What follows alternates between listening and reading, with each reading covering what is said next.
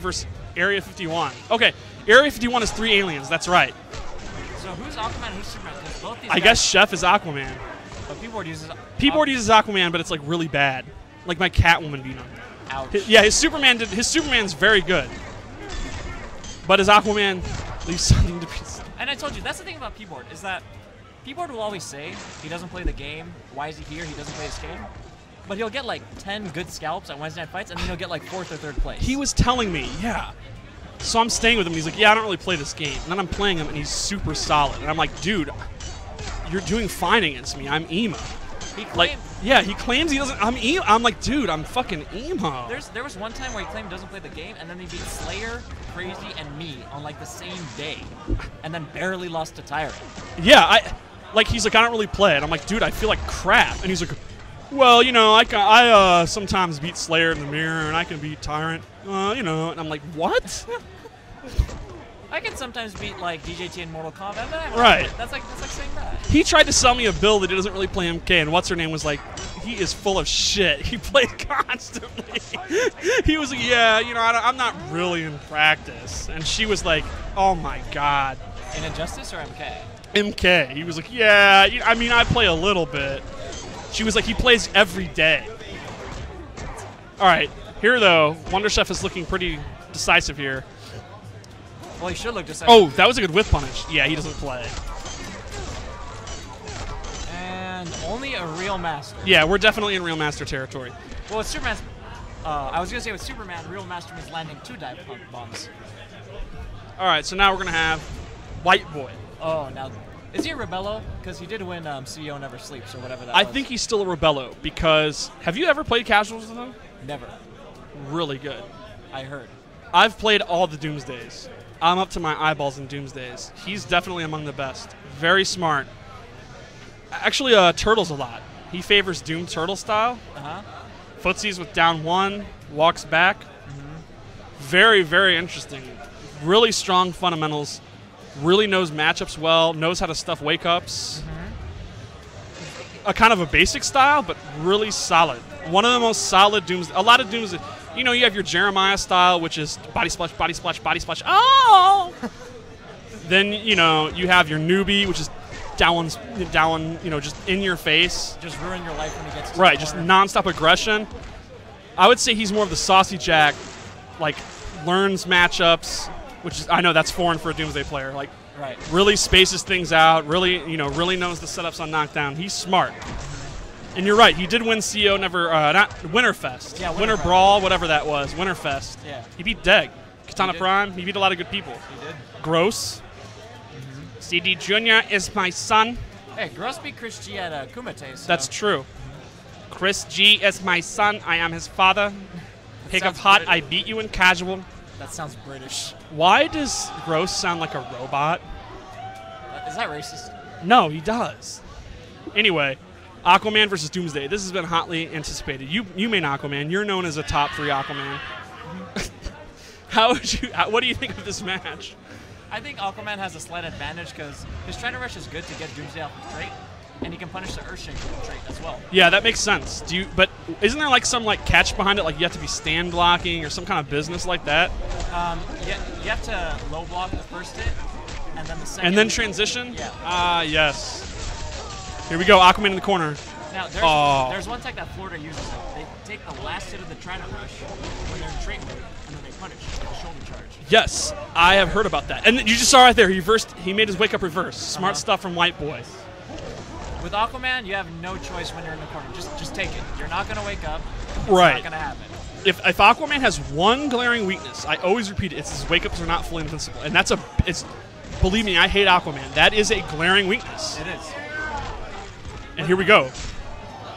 With Aquaman, as much as you bypass a lot of fundamental requirements, you do have to have good defense on weak, at least. Right. Yeah, that's just... You really got to be on point with blocking with Aquaman or you're done when you get knocked down.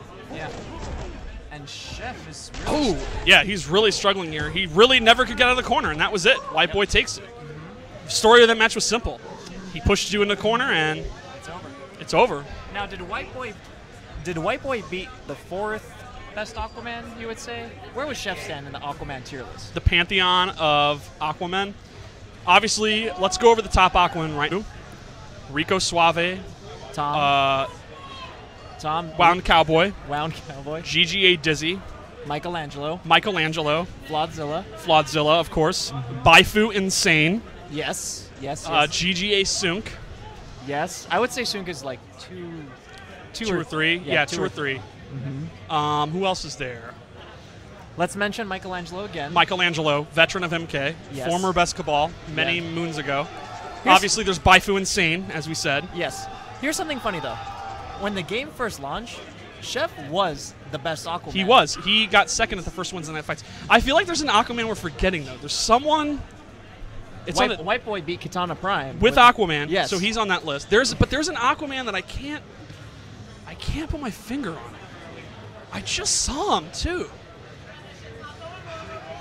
We said Flodzilla. It's like a... P-Board, known to have an alt Aquaman. That's yes, right. A very good one. Extremely good. We just got finished saying his Aquaman wasn't that good. But obviously, it's a sports star. Tiki Barber? EMP Tiki Barber is Aquaman? Oh, that's right. Tom Brady. Yes. Bill Menudez. Oh, my God. His Aquaman is pretty good. He did beat Zyfox. He beat Zyfox and that Viking guy, Zod. Yes. Let's put Tom in the top 10 Aquaman discussion. 9 or 8. 9, yeah. Yeah. He's like on the same tier list as Catwoman. Right. My phone, I'm glad it's dead, so I don't get blown up by texts. You're not. Thankfully, you won't get the phone call. Right. Hours from now when I charge my phone, 5 messages. Man. And you know what's kind of funny? We were saying White Boy's a Rebello, and he's just running a train. He is. He's looking strong here. He is in Pool 1 with PPJ, Filipino Man, Guamo, Nubcakes. Nubcakes, White Boy first round. They changed that. I saw that, but they actually changed that. They will meet very early if they win, though. I see. Yeah, White Boy's the real deal. He is super smart. And actually, it's a little known fact. Normally, Jeremiah is in charge of suggesting Doomsday buffs to me, but he's given that power to White Boy this weekend to offer Doomsday buffs to me. Oh, White Boy's kind of good, guys. Guys, I think White Boy might be good. He does more than just down one Earthshaker, unlike me. Shout out to Jeremiah for scalping Forever King Jr. Yeah, that was awesome. Here we go. Oh, this could be... Oh, Mike is just going to say Flash does so much damage. Okay, this paves way to White Boy versus Ducky. That's going to be a good match. The story of this match is so simple. Everyone but Ducky says that's a terrible match for Raven. Ducky, a known Raven up player, is just like, nah, it's whatever. And then he beat Newbie. But everybody said, well, Newbie didn't play the match correctly. Because as good as Newbie is very good at rush down. He grabs his stick in his hand, and he's slamming. You can literally hear him slam the buttons. Yes. Patience is not something Newbie's known for. It is not. That's not even in his vocabulary. He doesn't know anything about patience. Which is ironic because he has amazing reactions. Yeah, he actually does, which is weird. White Boy and Newbie are actually training partners. I've never heard of training partners who remain the same character, but... And as I was saying, White Boy is the exact opposite. Justin Wong and Ricky Ortiz, though. Fair enough. That was a blow-up. That was embarrassing. Yeah, that was bad. That makes up for me embarrassing myself a little earlier. Yeah. All right, you're right. I now have to turn in my Evo medal. And I know, as you know, I have my ear to the ground. I know these played casuals at NEC, and White Boy won, apparently. Really? Apparently. But Ducky, the rumor is he's better in tournament than casuals. That's not a rumor. He just told me that last night. To confirm that, though, I did win a set on him in casuals after he beat me at NEC. Yeah. Ducky actually just flat out said that yesterday. He was like, I'm the best in tournament, not casuals. Hold that. So we'll see. Well, this isn't really casuals, though. So. True. This is one step above I have a tier list. Did you know that? Of what matters. Yeah, I have a tier list. Go on. All right. There's casuals. Yes. Then there's money matches. Okay. Then there's team battles. Then there's tournament. So and then there's Evo. That's a. Oh, money match. Yeah, money matches is second. Casuals. So that's why Tommy's considered the best in the world, because he's saying casuals count above all else. Well, Tommy's also a known idiot. Anyway, very good blocking. Oh my God! He just punished Crush with Toolbox, and she backdashed. That actually happened, guys. Wow. Oh, good punish. Notice the second hit of that Earthshaker whiffed on floating characters. Yes, it does. And maybe that's why Ducky thinks this is a good matchup for Raven. Yeah, I don't think it's that he thinks it's a good matchup. He just says it's not as bad as people say. But, oh! The thing about Raven is, as good as her zoning is, when you knock her down, she is done. She does not have a fully invincible wake-up attack, and a guy as smart as White Boy can take advantage of that. At the same time, though, Raven's lift has an amazing vertical hitbox, so you can't jump into her.